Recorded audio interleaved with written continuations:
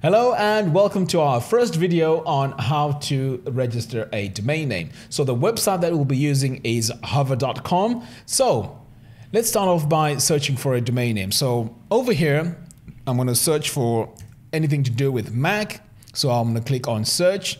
So what's going to happen here is I'm going to get a list of options of domains which I can choose. So first of all, we can see that mac.com is taken because it's not on the list. So just to show you, I will just add it here and click search.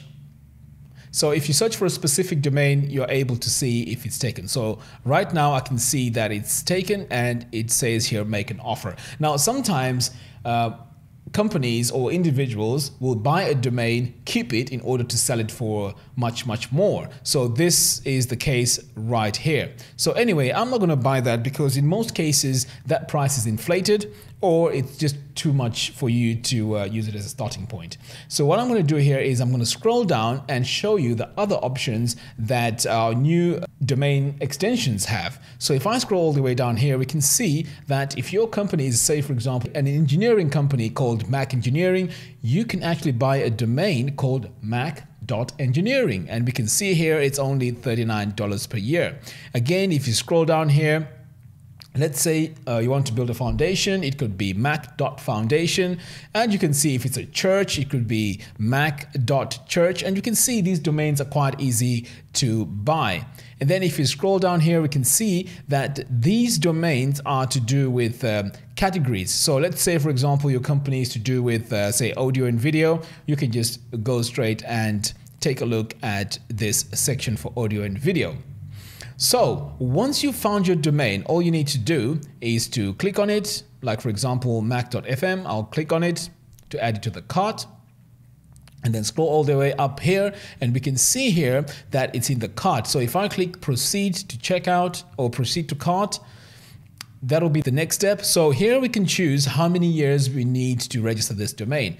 I normally recommend 2 years, but 1 year is fine. So what happens is when you sign up for 1 year, after the during the registration process, you are going to need to add your email address. This is where you get your reminders that your domain name needs to be renewed. Okay, so I'm going to click on checkout. So this is where now you get to register for your account if this is your first time. So you just add your first name, last name, email address, and then username and password. Now make sure you keep this information safe because this is the information you're going to need when you log into your Hover account or even when you need to renew your domain name. So just make sure it's in the right place. And also your email address, just keep an eye on it and make sure you type in the right email address, because if you type the wrong email address, all this information for the confirmation will be sent to a wrong place. So you don't want to do that. And again, the billing information is quite straightforward. There's all the options of paying online. You have PayPal, you have credit card or debit card, and also Apple Pay. So it's quite easy to pay. Now, I already have an account. So what I'm going to do is I'm going to log into my account and show you how things look when you've logged in. Okay, so I'm going to come over here, click on sign in.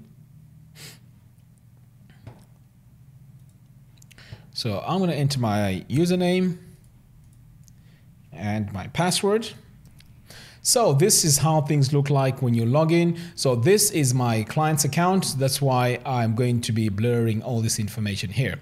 So what you want to do when you've bought your domain name is to add the name servers. So this is where you find your name servers. If you can't find it here, all you have to do is to come to your account, click on domains, and this will give you a list of all your domains. And right now I only have one. So all I have to do now is to come here to where it says name servers. Click on edit.